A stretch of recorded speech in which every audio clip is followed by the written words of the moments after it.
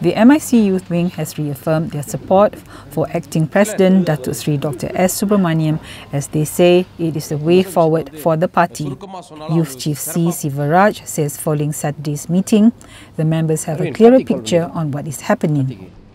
Saya percaya tak ada kumpulan, tak ada tim dalam MIC. Satu tim saja MIC di bawah kepimpinan pemangku Presiden Datuk Seri Dr Subramaniam.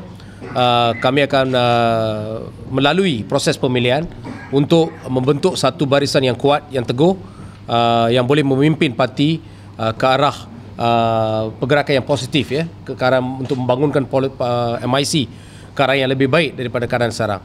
Jadi tak ada More than 90 chairmen from 155 divisions attended the meeting. Sivarraajh says the wing will proceed with branch elections starting from July 19.